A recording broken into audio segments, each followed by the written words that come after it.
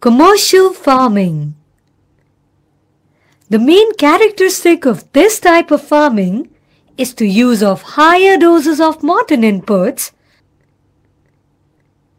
For example, high-yielding variety seeds, which are HYV seeds, chemical fertilizers, insecticides and pesticides in order to obtain higher productivity.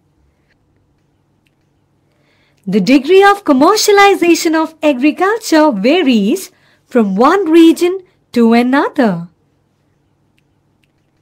For example, rice is a commercial crop in Haryana and Punjab, but in Orissa, it is a subsistence crop.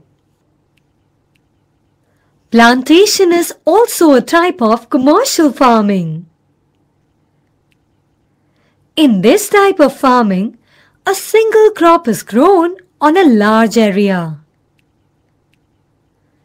The plantation has an interface of agriculture and industry. Plantations cover large tracts of land using capital-intensive inputs with the help of migrant laborers. All the produce is used as raw material in respective industries. In India, tea, coffee, rubber, sugarcane, banana, etc. are important plantation crops.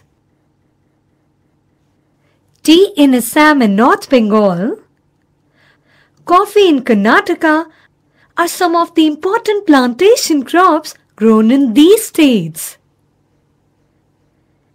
Since the production is mainly for market, a well-developed network of transport and communication connecting the plantation areas,